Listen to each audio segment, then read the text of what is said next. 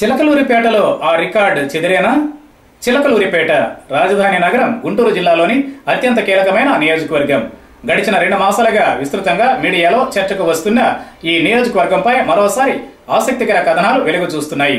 ఇక్కడ నుంచి వరుస విజయాలతో దూసుకుపోతున్నారు టీడీపీ సీనియర్ నేత మంత్రి ప్రతిపాటి పుల్లారావు.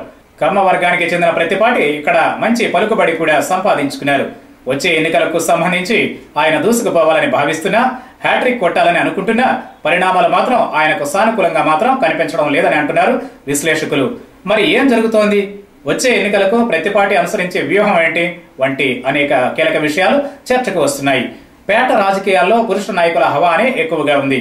అయితే 1989లో టీడీపీ నుంచి ఒకే ఒక్క మహిళా నేత డాక్టర్ కందిమళ్ల జయమ్మ పోటీ చేసి ఇక్కడ నుంచి విజయం సాధించారు. ఆ తర్వాత ఇక్కడ ప్రధాన పార్టీలు ఏమీ కూడా మహిళలకు టికెట్లు ఇచ్చిన దాఖలాలు లేవు. దీంతో ఇక్కడ నుంచి పురుషులే గెలుస్తూ వచ్చారు. అయితే ఇప్పుడు మాత్రం వైసీపీ తరఫున మహిళా నేత, పైగా బీసీ వర్గానికి చెందిన విడదల రజని పోటీకి సిద్ధమవుతున్నారు. వాస్తవానికి ఇక్కడ నుంచి మరి రాజశేఖర్ పోటీ చేయాల్సి ఉన్నప్పటికీ రాజకీయ సమీకరణల నేపథ్యంలో వైసీపీ అధినేత తీసుకున్న కీలక నిర్ణయం రజనీకి అవకాశం కల్పించింది. ఇక ఈమెను రాజకీయాల్లో పరిచయం చేసిందే ప్రతిపాటి కావడం గమనార్హం. ఆ తర్వాత ఆమె వైసీపీలోకి చేరి పేట సమన్వయకర్తగా బాధ్యతలు చేపట్టారు. అయితే ఆమె నియోజకవర్గంలోకి అడుగు పెడుతూనే తన హవా ప్రదర్శిస్తున్నారు. ఇక్కడ ప్రతి ఒక్కరిని కలవడం, ప్రతి సమస్యపైన స్పందించడం, సవాళ్లు రువ్వడం, ఆర్థికంగా ఇబ్బందులు పడుతున్న వారిని గుర్తించి సాయం చేయడం, ఎక్కడికైనా ఎవరు పిలిచినా ఏ కార్యక్రమానికైనా నేనున్నానంటూ దూకుడు ప్రదర్శిస్తుండడం కూడా ఆమెకు కలిసి వస్తున్న పరిణామం. ఇప్పటి వరకు అయితే ఆమె పేటలో దూకుడు ప్రదర్శిస్తున్నారనే చెప్పాలి.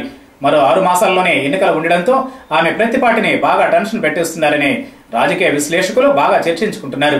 అయితే రాజకీయ ఘనాపాటి ప్రతిపాటి మాత్రం ఊరుకుంటారా?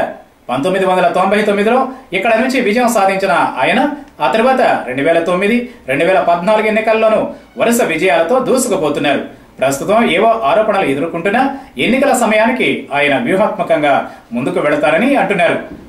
అయితే ఇక్కడ రజని విజయం సాధిస్తే పేట నుంచి గెలుపొందిన 2వ మహిళగా ఆమె రికార్డు సాధించడంతో పాటు గతంలో కందిమళ్ల విజయం రికార్డును బద్దలు కొట్టినట్లవుతుంది. మరి ఎన్నికల వేళ ఏం జరుగుతుందో చూడాలి.